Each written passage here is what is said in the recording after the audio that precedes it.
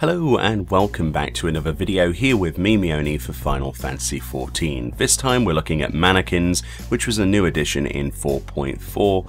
So as of patch 4.4, only Makote mannequins can be purchased and placed in your estate.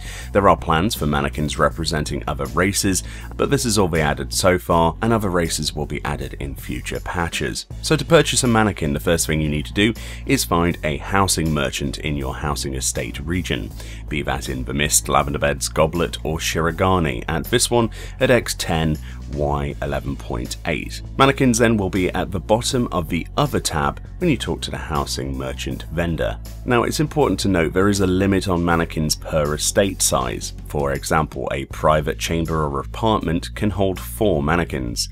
A cottage can hold up to 6 mannequins, a medium-sized house can hold up to 8, and a mansion large-sized house can hold up to 10 mannequins at any one time. Simply place your mannequins down like you would any other item in the housing menu. You'll note that when you go to place your mannequin down in your house, it will ask you to select a retainer. This will be the retainer that you use for storage for items. Simply choose a retainer, and then you'll notice that it gets defaulted to a male Makote. You can change this by interacting with the mannequin itself, where you can change the sex between male and female, and you can also change the pose the mannequin is currently in between the usual poses associated with that race.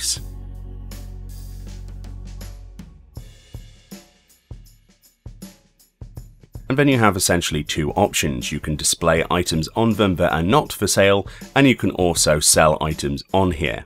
So firstly, how do we sell items on mannequins? If you access the mannequin and choose Select Gear to Sell, it will open the Mannequin Shop settings window. Only saleable items in your inventory, armory chest or retainer inventory may be selected at this time. Choose the equipment type you want to sell, be that your head, body, hands, piece, etc. and then you may set the sale price for each individual item. Even if you place the mannequin in your storeroom or remove it from your estate whilst items are currently equipped, those items will remain equipped and can still be bought and sold on the market, so be aware. You can also check a box on this menu, Sell Only as Set. This will make it so that you can sell all items equipped to the mannequin together. While the items may be viewed on the market board, a player then must access the mannequin directly if they wish to purchase the full set. When viewing items listed on the market board as part of a set, it is possible to send a tell to the seller to ascertain the location of their estate. Please be aware that it is possible to view the name of a character selling a set through the market board, as opposed to going through the retainer name, so bear that in mind if you want anonymity. Once an item has been sold, the sold out text will be displayed for that equipment type, but the mannequin's appearance will not change until you select that equipment type again. Gil earned through the sales of equipment will be held on your retainer. Any items equipped on the mannequin that are listed for sale still occupy slots in the retainer's list.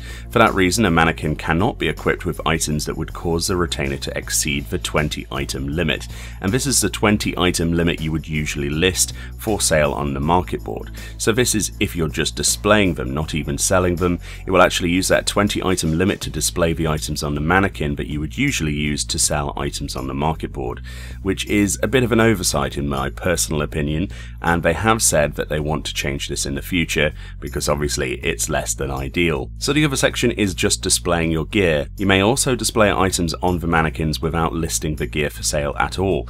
It's also possible at this point to select unsellable items for display, which is obviously possible because we're not trying to sell these, and that includes class and job related items as well that are locked to a specific class. One of the biggest limitations is the mannequin cannot actually be used to display glamoured items. It must be the original item.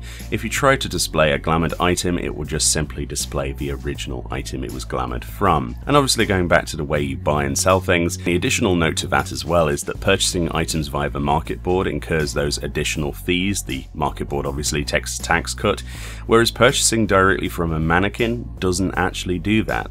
So if you can persuade people to go to your mannequin and actually purchase items from that instead, then obviously you'll be better off in the long run. And that about wraps up what Mannequins can do and how they're currently working in the game. As you've noticed, I mentioned before, they are currently planning to patch this system and make it so that your retainer's 20 item limit isn't used for storage whilst actually selling these items. Until then, this is how it is as of patch 4.4 on the 22nd of October 2018. Thank you very much for watching, and I'll see you all next time.